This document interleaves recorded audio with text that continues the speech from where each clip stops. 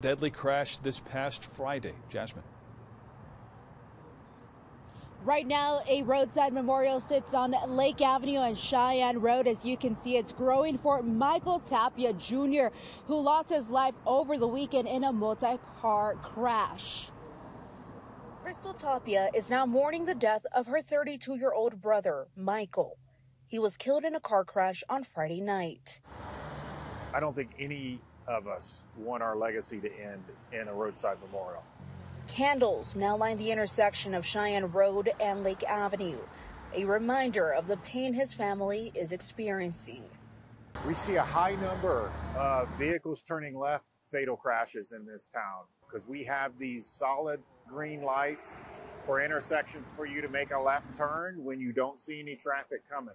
Unfortunately, a lot of times people miss cars coming, and that results in these broadside crashes and this one that happened on Friday is a perfect example of that, and it took the life of an individual. Steve Noblet with Colorado Springs Police says Friday night's deadly crash is the 50th of the year. What we're asking is that citizens really think about what you're doing when you're driving your cars out here. Slow down. I know we're all in a hurry and we got to be somewhere 10 minutes ago, but please drive with courtesy. 5 other people were hurt in Friday night's crash. Police believe alcohol was a factor.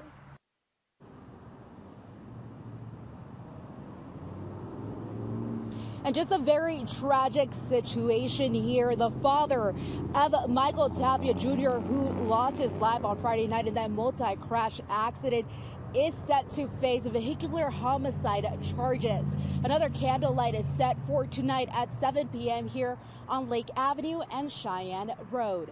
In Colorado Springs, Jasmine Arenas for KRDO News Channel 13.